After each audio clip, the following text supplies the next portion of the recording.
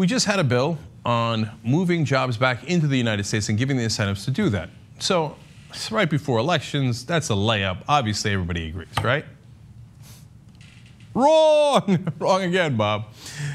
No, the Republicans blocked it. They filibustered. They were so mad at the idea of bringing jobs back to America that they filibustered it. Now, if it was a political trick and it wasn't really going to bring jobs back to America, I'd tell you, okay? but it's in essence what it does. I mean, it does it through tax incentives, so it's not perfect, right? But Republicans are supposed to love tax incentives. In this case, no. So let's break it down.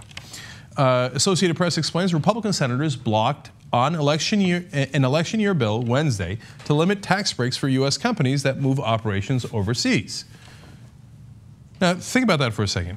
They get a tax break for moving jobs to other countries. They're like, oh, you want to take that American job from Wisconsin, from Texas, from Massachusetts, wherever, right? Alabama, great, get it out of Alabama and move it to Germany, Thailand, Vietnam, wherever you want to move. Just move it, I'll give you a tax break for it. That's in the books now.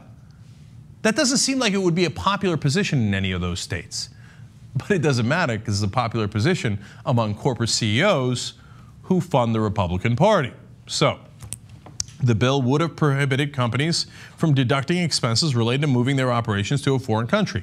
It also would have offered tax credits to companies that move operations to the U.S. from a foreign country. Now, wait a minute. I was given to understand that Republicans love tax breaks to corporations.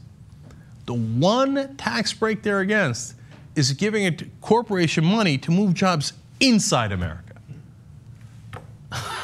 Insanity, to give you a sense of it.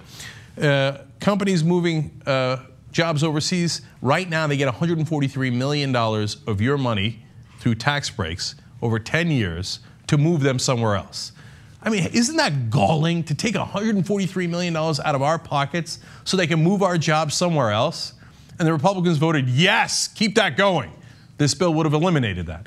And the bill would have also given $357 million in tax breaks to companies who move jobs inside the U.S. But the companies are like, no, listen, man, I'm going to move all the jobs to China and Vietnam because it's cheaper. So you vote to kill that bill. And what do the Republican Party say? Yes, sir. Yes, master. Absolutely, sir. Yes. What do you need me to do? Now, the fact is, the bill would have passed 54-42 anyway. That was the vote, 54-42. When you add in Harry Reid for technical reasons, it would have gotten 55 senators. Why didn't it pass? The Republicans were so dead set against it, they filibustered it. Under no circumstances are you to move jobs back into America. Now, if we had a functioning democracy, wouldn't that be kind of the end of the Republican Party? Who, really, in Alabama and Tennessee and Mississippi, you're going to say, good old Republicans, make sure you take my job and move it to Shanghai. That'll be, yes, I vote yes. Who would do that? Who would do that?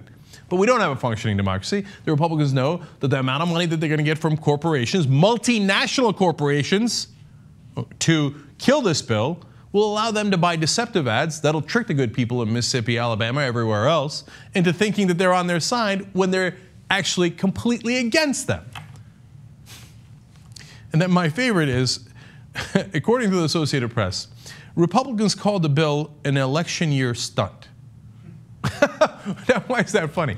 Well, you see, in an election year, you would actually appeal to Americans.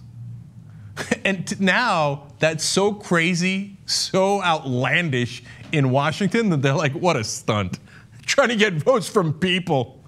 Don't you know the name of the game is getting money from corporations? People, election year stunt. No. Those guys are idiots who are going to vote for me based on the ads I got, based on the money I got from corporations anyway, and then I'm going to take their job. I'm going to move it to Laos.